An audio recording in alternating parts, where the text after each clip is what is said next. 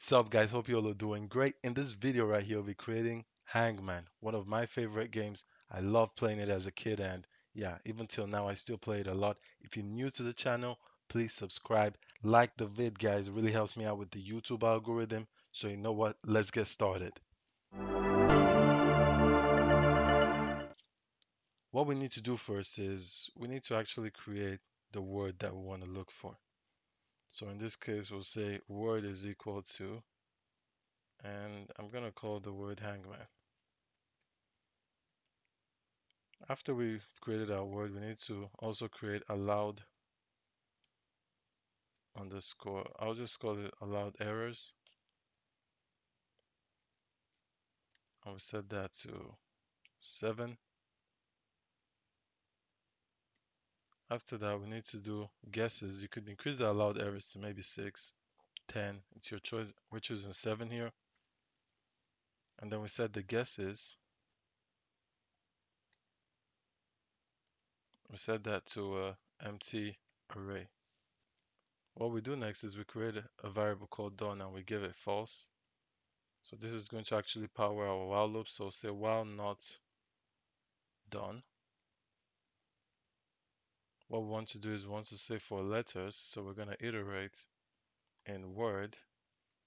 And what we want to create here is we want to create actually the whole dash dash dash that you see. Oh, you need to do 7 words or you need to do 5 words. So that's what we want to create there. So say if letter dot lower, so we can control the user input and guesses. And for that, we're going to print letter.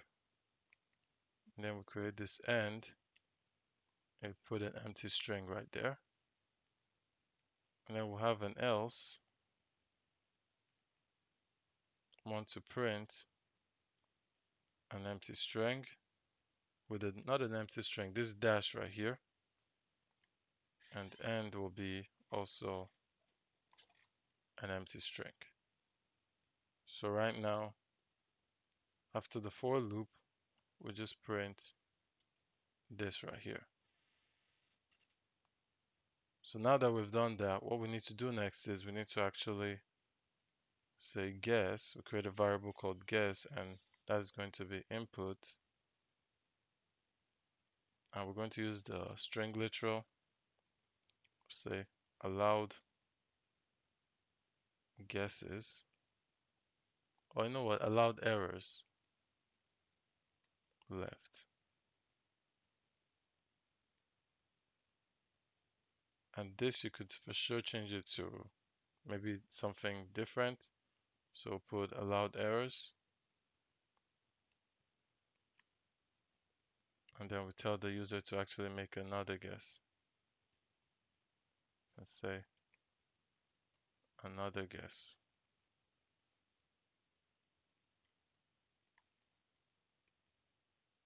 Now that they've done that, we'll say guesses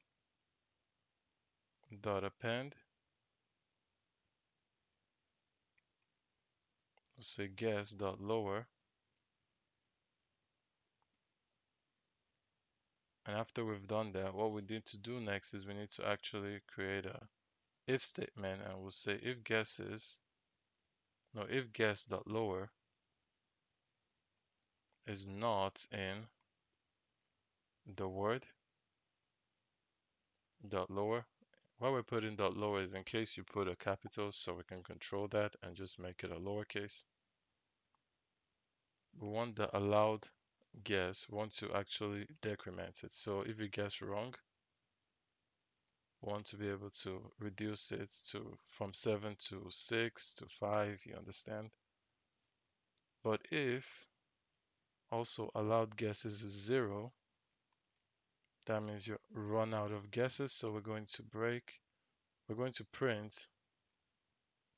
um, we'll print game over, you lost.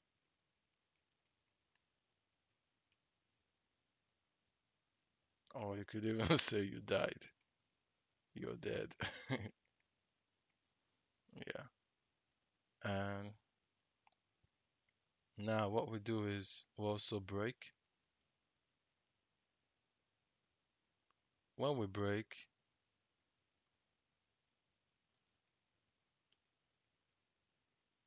what we need to do is actually change done from false to true. So now done is equal to true. So the while loop can stop. Say for letter in words, in word, not words. If letter is, if letter dot lower is not in guesses, then done is equal to false.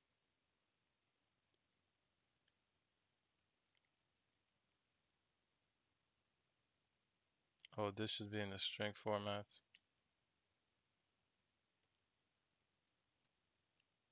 But you know what, we can actually just take this right here and we'll put it inside here. So we'll create a condition here. When the whole thing is over, we'll say if done, then want to print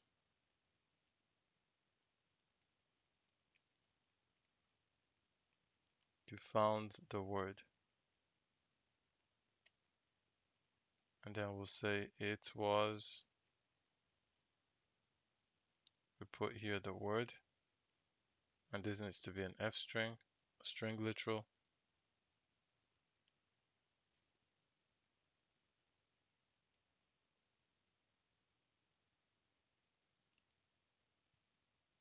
But else, meaning actually you lost, it's going to print, this will also be an F string, game over, you're dead, and then we'll say the word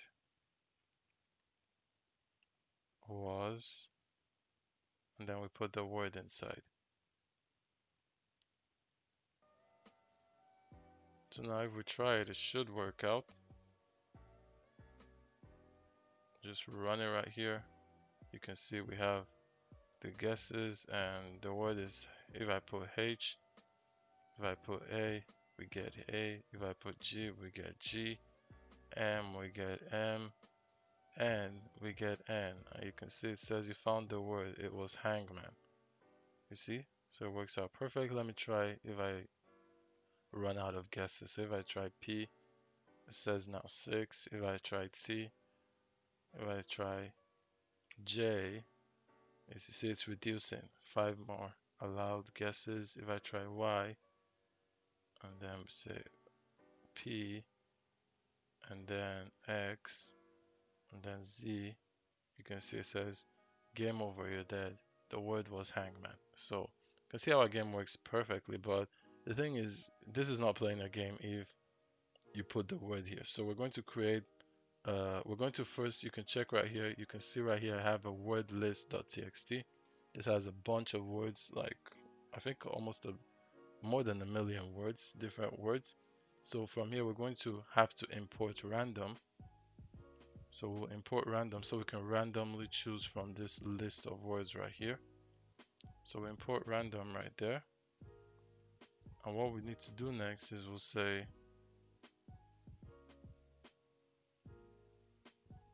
word.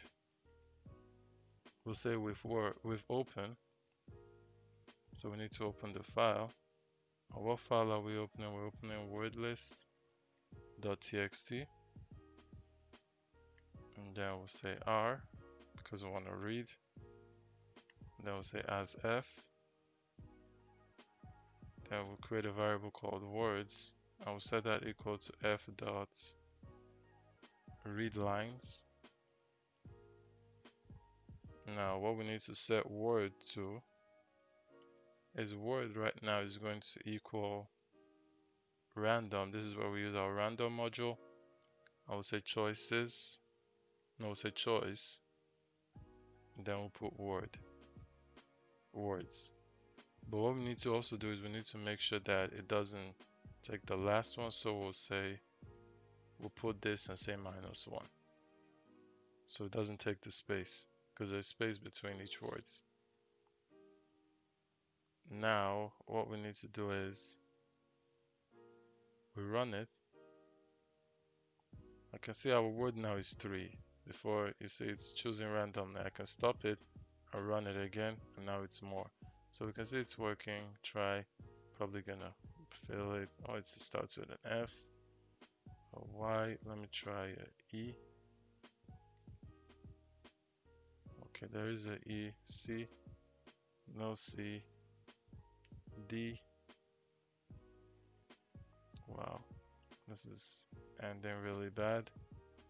Okay. Oh, I do not know what this word is. G. Okay, we're getting there. What? What word? Q. Wow, frightens. So that was the word. So we can see it works out perfect. I lost the game, but you know what?